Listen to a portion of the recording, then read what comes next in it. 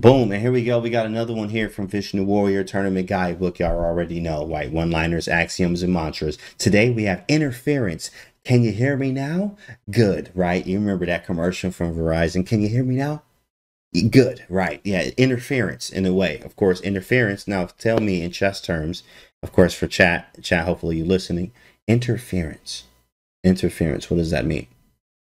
Interference. In chess terms, what does it mean? And then we're going to go to the tournament guidebook and read exactly what it says from there. Right? And you guys are going to tell me interference. What does it mean? By blocking moves, okay? And what else you got? What else you got? Interference, someone unplugged the router. Okay, that's a great example. A 100% accurate example. There's something in the way, so I can't do the thing I used to do. Correct, I like it. Chronic 6'5" says we in here. That's right, bro. We in here, big fella. Let's go, bro. Let's go. Interference breaks the communication between the pieces. Interference is when you use a piece to disrupt your opponent's move. I forgot. That's pretty good too. Elevation, blocking a path from an opponent's threats, attacks. Another is stopping the opponent from finishing development and keeping pieces on the back rank. That is an example, but a very good example. Blocking a path from opponent's threats. That's an example as well. Good stuff, guys. You guys are all correct. You guys are all correct there, right? Interference. You're just blocking something from communicating. That's really what it is in a way. You're breaking communication between things and between something or between everything. Interference is a phenomenon in which two waves superpose to form the resultant wave of the lower higher of the same amplitude.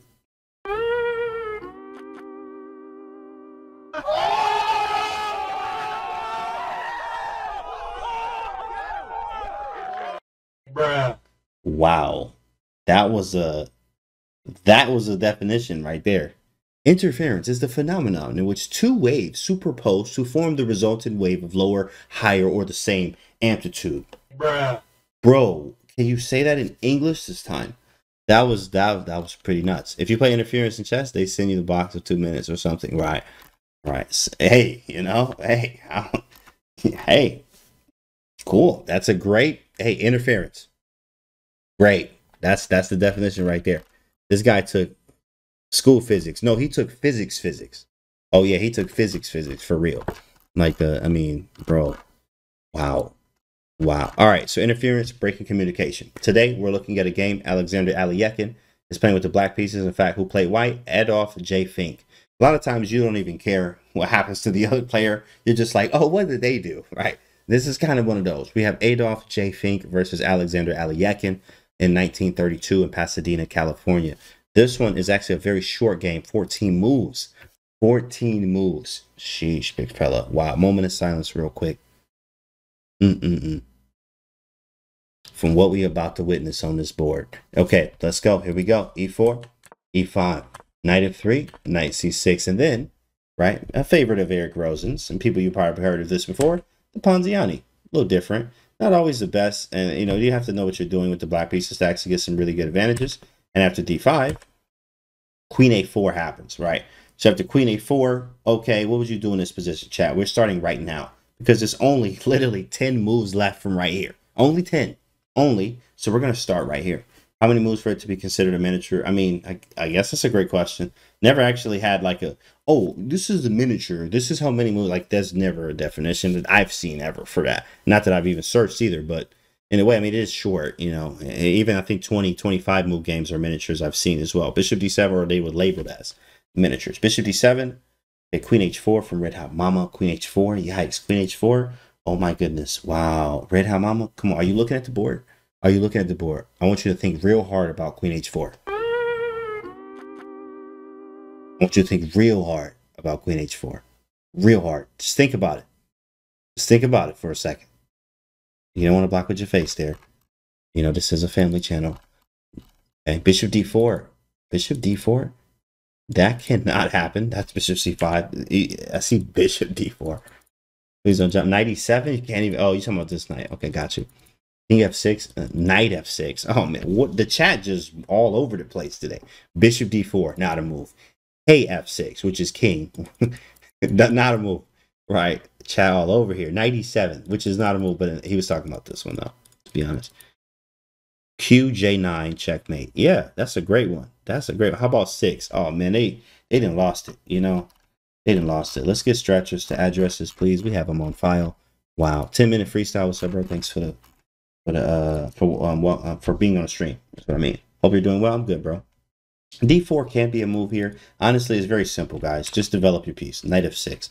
I'm defending d5, but e5 is actually hanging. And so what does Adolf do? He's like, oh, wait a second. Hold up. Let me just take this, my guy.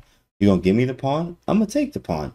So it's black to move, chat, right? If you give up a pawn, a lot of times you have to rely on rapid development here, because if you do this wrong, you could be losing. So you did give up a pawn, but rapid development, what do you do? Black to move, chat. What do you do?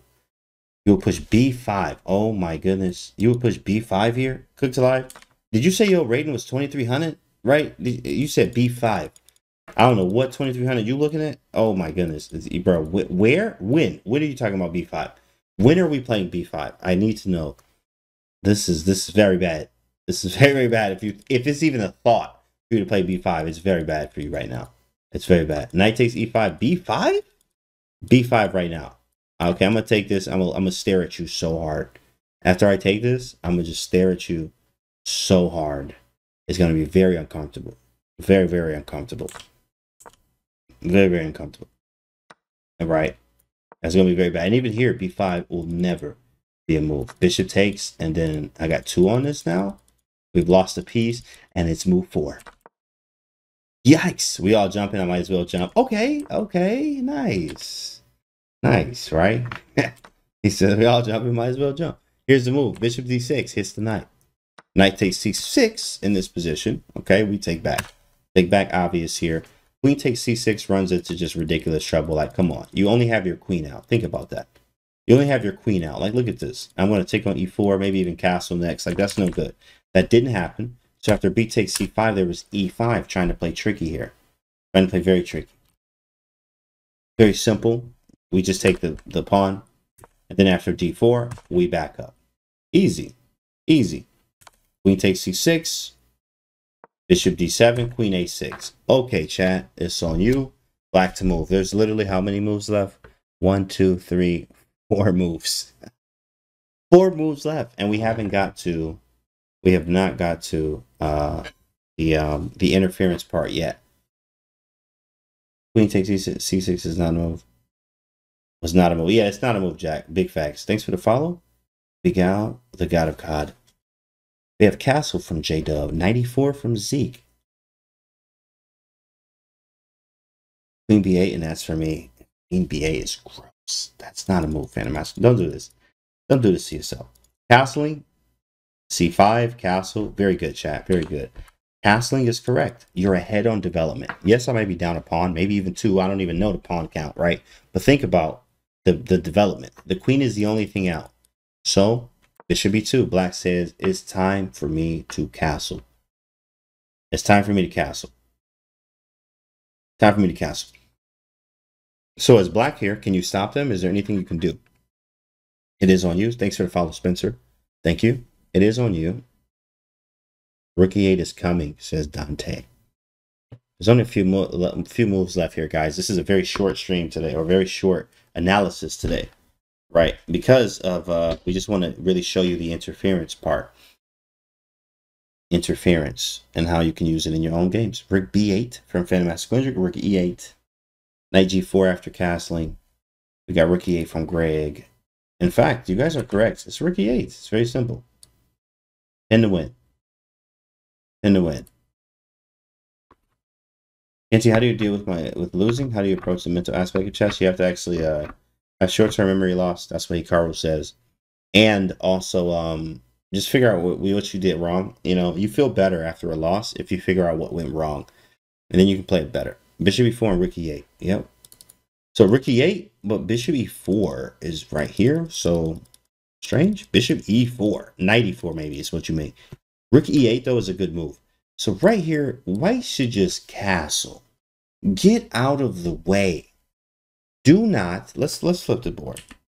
Do not, right? If you are ever in this position, first off, let me send a structure to you right now in the chat. If you ever are in this position, right? Okay, I'm gonna send you a stretcher, and I'm gonna tell you you're gonna block with your whole face if you don't if you don't get your king out of the center of the board. You gotta get your king out the center of the board. So there should be no other move I'm thinking about right now as white but castle. Nothing else. Thanks for the 100 bits, Zeke. Appreciate it. So castling. I need to castle. It is detrimental. It is detrimental. Castle is urgent. Correct. Queen's protecting. Bishop, you can castle. Correct. Queen's defending the bishop.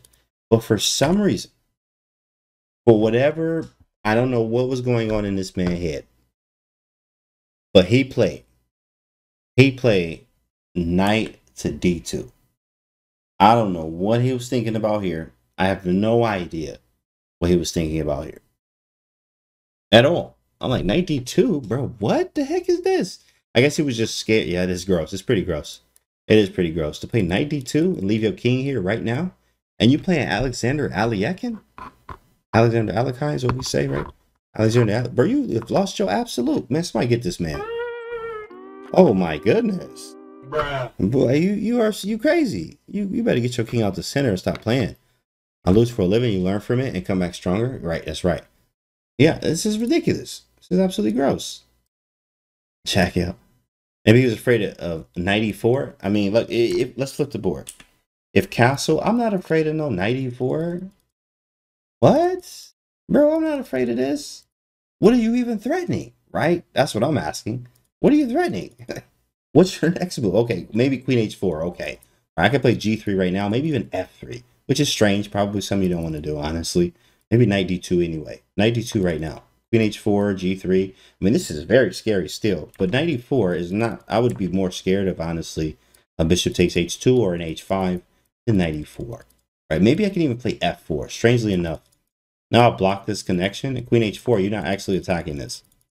Strange, very gross position. But at the same time, I have stopped you from doing what you wanted to do, which is a plus for me. Slightly. Slightly. Pretty bad. Pretty bad. But he played knight d2. Strange. Uz Spencer or Uz's Spencer? Uzi Spencer, that's what it is. Uzi Spencer, thanks for the tier 1. Appreciate you. That's SpongeBob sound. One more time. One more time. Hold up. Yeah. Yeah, that's right. Definitely. Definitely for this position. After knight d2, that's gross.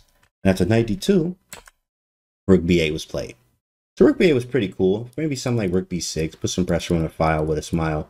If queen takes a7, you are here looking absolutely crazy. Queen e7 wins on the spot, in fact. But after rook b8, a4 was played. Very strange. And actually, what rook a... And not that it's strange, right? a4 was to stop bishop b5. This is what rook b8 is about. If you do anything else, I'm going to play bishop b5. And I'm going to stop you from doing anything. Right? Uzi is short for my wife's name, Uzma. Oh, nice. Okay. Sweet. Put your king away, Adolf. Yeah. Yeah. This is what he's eyeing. That's right. Mustachiola. Aditya, what's up, bro? Thanks for the follow. Yeah, this is what he's eyeing. So a4 happens to stop bishop b5. Right?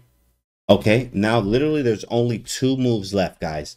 There is literally only 2 moves left in this game. Right? Well, and I say 2 moves. Every 2 moves equal 1 for people that don't know that. Every 2 moves equal 1, and every 1 move, which is like called a ply, which means reply in a way. But ply, 1 ply is like, hey, I played a4. This is 1 ply. 2 ply equal 1 move. So there's actually, 3 ply left after a4. After a4 is black to move. What do you do? Pocket your face. It's king side 5-4. Wow. King h5. He means knight. He means knight. Remember, N is for knight. Rook b6 from Grandmaster Slouch. Okay, rook b6. Definitely a possibility. Bishop b5 anyway. Then queen e7. Okay. Very, very sharp. Very, very sharp. We got an Alekhine game. That's right, Vibronics. You at the end of it here. If bishop b5, in fact, you actually lose. And after queen e7, I'm going to stare at you real hard after I play b6. And I'm going to just stare at you.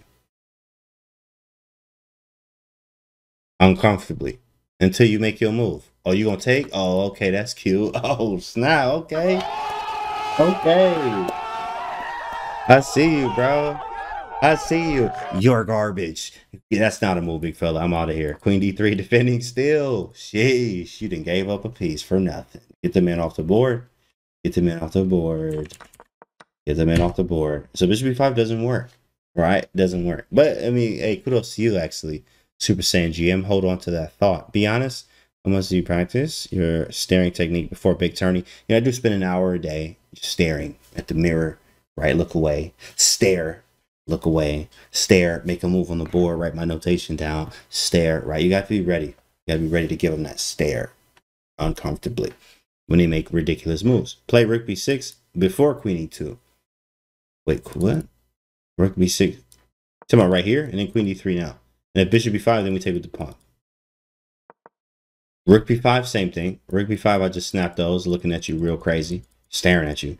Queen e7 and b6. Same thing. Same thing. Same thing. You gotta start to stare as you lay the piece on forehead. Knight g4, right? Straight eye connection. Funny, funny. Anybody say bishop g4? Bishop g4 looks cool, right? It looks cool. Nobody's actually said the move yet. That's crazy.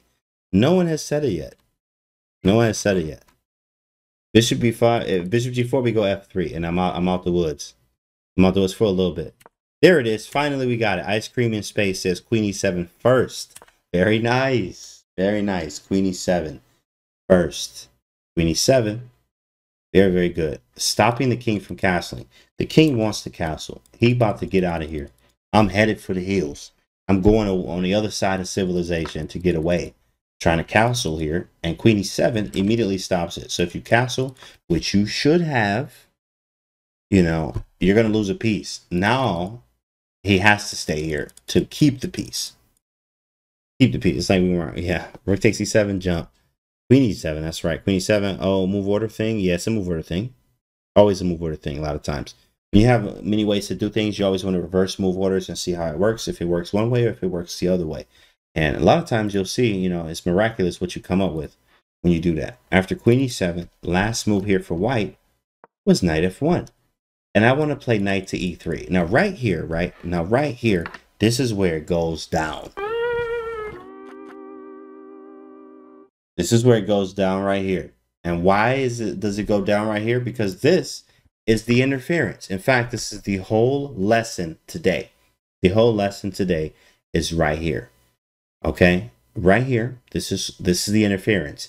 Hi, can you hear me now? Oh, you can't? Oh, hi, can you hear me now? Good, right? From the Verizon commercial here, there's interference, and we need to be able to break up the combination of things that are going on the board. Black to move, what do? Jack Earn says bishop b5. Poet from Phantom Master Clincher. Bishop b5 from Super Saiyan. Bishop b5 to interfere with the queen defense. Bishop b5, bishop b5, bishop b5. And then I see a rook b5. Scoff rook b5 is cuter, and bishop is even pan. So block the queen. Bishop b5 from Christo. Rook b6. Well, let's get what it not is. Let's look what it isn't. Rook b5 is not the move. In fact, I just go knight e3. And I'm looking at you all crazy, smiling, devious, a little devious, mischievous smile. Right? Knowing that I blocked with my whole face. You swung at me, and I decided to block with my face. But you missed. So I'm back in the game. Says white here. I can just chill, bro. I'm chilling at this point with the white pieces. Rook b5, you're looking crazy, right? It doesn't work. But the move that does is bishop b5. Great job, chat. Great job. Great job. Clap it up. Okay. Okay. I see you. I see you. That's right. This is interference. This is interference. Yes. Breaking it up. Breaking up the whole situation, right? Can you hear me now? Oh, I got a bad connection because the communication is broken. Look at this move. Beautiful. If you take with the queen, obvious. I mean, come on now. This is a family channel. So let's move that back. So if you take with the pawn, same thing. Takes, yikes. Queen e2 is mate. Blocks the interference here. Look at this. There's nothing you can do. I'm going to take on e2 with mate. If you take with the queen, I take your queen, then I'm taking with mate. And if you take the here, then it's mate everywhere. And your queen is still hanging. Wow. A few things you can learn from this game. Number one is develop your pieces. Develop. Look at this. Let's flip the board. This is gross. This is gross. It's almost like white had no idea what he was doing. Like white just learned how to play. This is really bad. Yo, thanks, Chris. Thanks for the gifted, bro. Appreciate it. Thanks for gifting. Yeah, very bad. Very, very bad here. In fact, let's look from the beginning, right? Crack me up. Yeah, thanks, bro. Appreciate you, my guy. From the beginning, right? He played Ponziani out here looking crazy. 2000 with the rhymes. Big facts. Right? Bishop d6. It's like, why let his opponent play a better version of the martial attack? That's correct. Right? The gambit happened. Okay. He's like, cool, let me take the extra pawn, but at the cost of it, look at this. I'm up in a way for the material. I'm up like 3 tempi. Basically like 3 extra moves. Think about that. Right? I got 3 extra moves. If white's like, no, you can go. I pass. Your turn. Okay, I pass again. Okay, I pass one more time. You can go. Go ahead. Go ahead. Right. I pass. I pass, bro. Your move. This is exactly what it looks like. Because the only thing out is the queen. It's very terrible. So this is something to learn from. Make sure you get your pieces out. Right. In fact, time is more valuable than the material. True. Interesting life. Yeah, that's right. Gary Kasparov says that. Right. Material. What does it say? No, not material. Activity. Piece activity will always or usually will trump the material that you have. So if your pieces are active, hence piece is active, piece is out. Yes, I'm down. What's the pawn count? 1, 2, 3, 4, 5, 6, 7 versus 1, 2, 3, 4, 5, 6. And I'm only down 1 pawn. I thought he was down 2. You only down 1 pawn and you got this position? This is terrible. I mean, 2 pawns is like, okay, I got 2 pawns. But 1 pawn? Oh yeah, you get smacked across your face here. My guy, sheesh, sideways. Get the man off the board. So this is really rough. And it's black to move here. So not only do I have, I'm up like 4 tempi right now. This is automatically over in every way that you look at it. It's gross. So somebody gave the bits too. Thanks for the biddies, my guy. Zeke, what do you think of the Stafford Gambit? I think Stafford's very fun if you study your lines like Rosen does. That's why Rosen can compete with the Stafford Gambit with people very strong. GMs, IMs, right? Because he does the homework. It's all about the homework you do. And even books, any chess book you read, somewhere in there, I guarantee is going to say, and blah, blah, blah, blah, but you should do your homework, right? You should do your homework. And it's a small little excerpt, but it's a big meaning. You should do your homework. And they're for real. Jiminy's CR, thanks for the follow, bro. Thanks for the follow. Welcome to the stream. So, right, let's finish. But we already finished the game out. But again, we're going to check this again. Bishop E2, Rook E8. Knight D2, he should have just castled. And for you watching this, if you're ever in these kind of positions, get out the way. Get out the way. Like, don't sit here. Out here, this is a recipe for disaster. You about to get kicked in your whole face. You ever got kicked in the face? Like have you ever got kicked in the face? Bruh. Think about that, right? This is exactly what this is like. Just waiting. All right, right here, bro. Right here. Right here. I'm waiting. Zeke's like, yeah, I got kicked in the face. Hey, man. Hope you're all right. Hope you're okay. You're okay. But here, like, you're really about to get kicked in the face here, my guy. Big facts. Hey, flip it around. Rook B8. Queen E7. Knight F1. And he's done. Bishop E5 and we live. Game over. Nasty. Interference, guys. Interference. Breaking the communication here. Beautiful stuff. Beautiful. Isn't it amazing how one move changes chess? That's crazy. Yeah, correct. In fact, Chris, go check the last video. We just did a video called Tempo, right? Or one tempo, one decision will change the entire game. Literally. We just did a video yesterday on that. In first grade. Yikes. He still remember. He talking about first grade. I got kicked in the face. He remember that from first grade. You know, you get kicked in the face like this on the board. You're going to remember this for life, right? Don't do this to yourself, guys. Don't do this to yourself.